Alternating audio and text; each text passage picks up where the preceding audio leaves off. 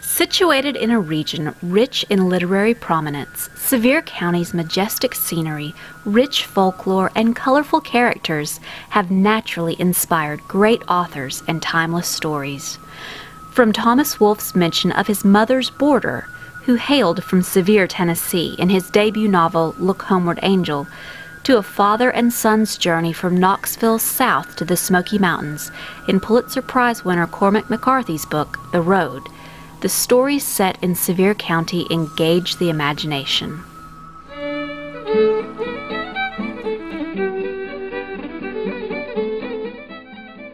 It was the 1800s when our community first appeared in the record of Bishop Francis Asbury's journey through the mountains and his experiences in Sevier County. But it wasn't long before our beloved Smoky Mountains found their way into novels. Under the pseudonym Charles Egbert Craddock, Mary Murphy began writing about the mountains while spending summers at resorts in the Smokies. Although a few novels set in Tennessee's mountains preceded Murphy's writings, none equaled her ability to tell stories. She was the first Tennessee author to write extensively and well about the mountains.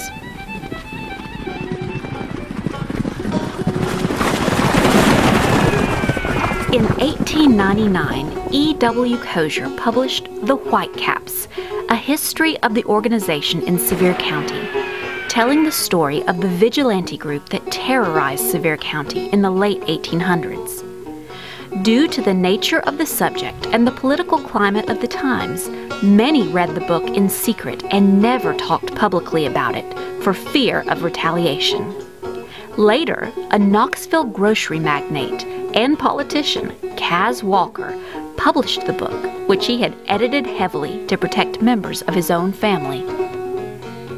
The Whitecaps story has received renewed attention from authors as of late, including veteran newspaperman Robert Wilson, who released his book, The Eyes of Midnight, in 2016 after spending countless hours researching the once taboo subject. While Sevier County's history has served as literary inspiration, our famous Smoky Mountain scenery has as well.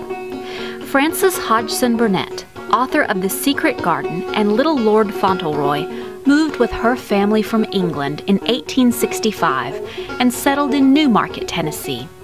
She later lived in Knoxville and loved to visit the mountains, which are said to have been inspiration for some of her works, such as Esmeralda.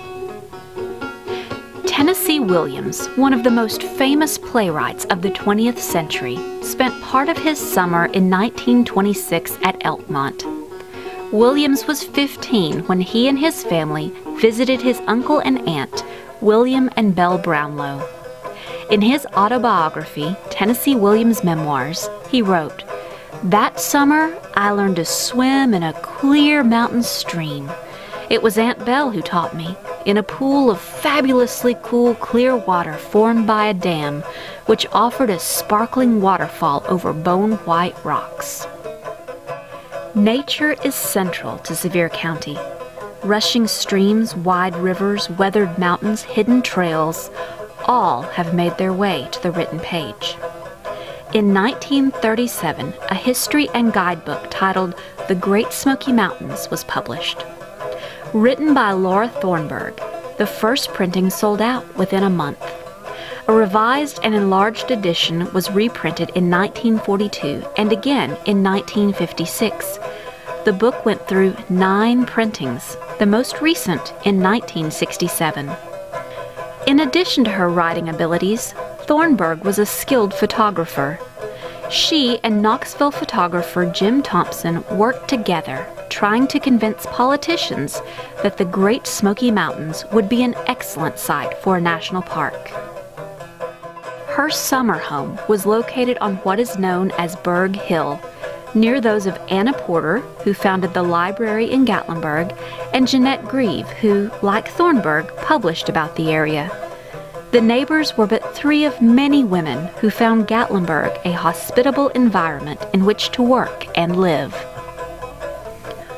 With the success of her guidebook, The Great Smoky Mountains, Thornburg began a new career as a lecturer and respected authority on the Great Smoky Mountains.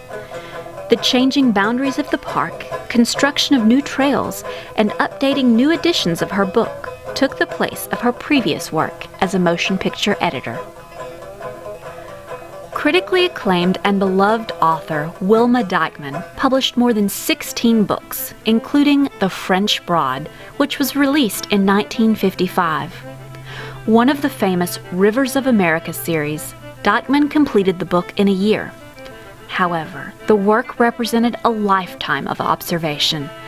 It recounts the history, legend, biography, sociology, and economics of the mountain region that draws its life from the French Broad and its tributaries.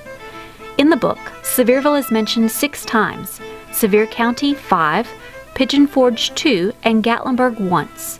The Little Pigeon River is mentioned 5 times. The French Broad was praised by environmentalists and is sometimes compared to Rachel Carson's Silent Spring. American novelist, playwright, and screenwriter Cormac McCarthy grew up in Knoxville, attended the University of Tennessee, and married fellow student Lee Holloman in 1961. They moved to Sevier County to live in a shack with no heat nor running water. By 1973, his third novel, Child of God, was released, receiving critical praise. Set in Sevier County in the 1960s, Child of God tells the story of Lester Ballard, a disposed, violent man whom the narrator describes as a child of God, much like yourself perhaps. Ballard's life is a disastrous attempt to exist outside the social order. In a 1992 interview, McCarthy stated that the character Ballard was based on was an unnamed historical figure.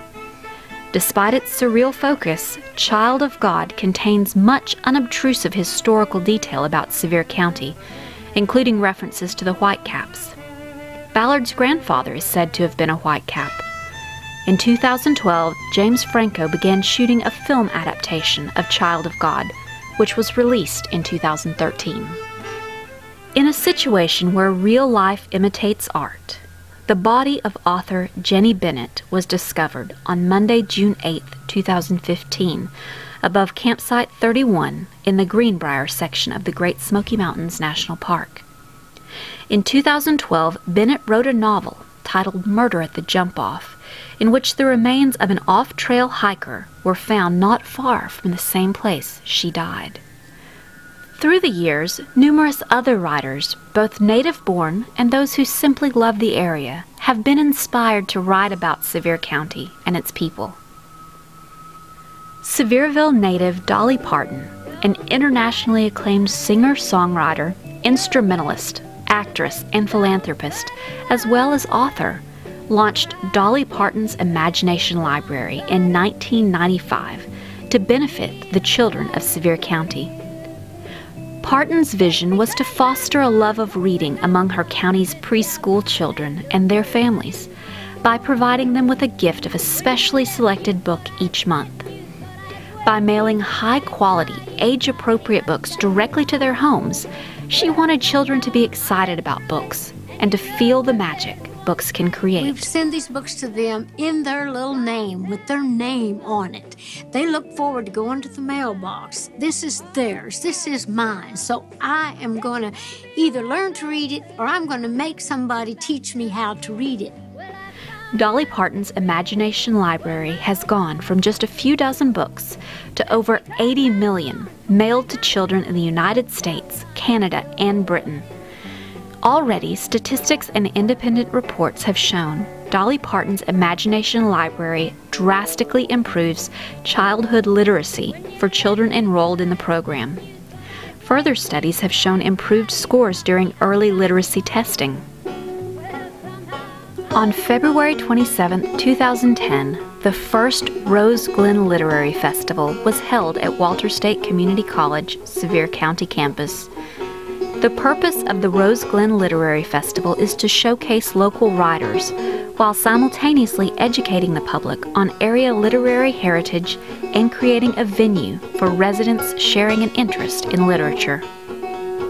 Sevier County continues to inspire new stories, with a rich culture and colorful characters, enough to fill 100 more libraries.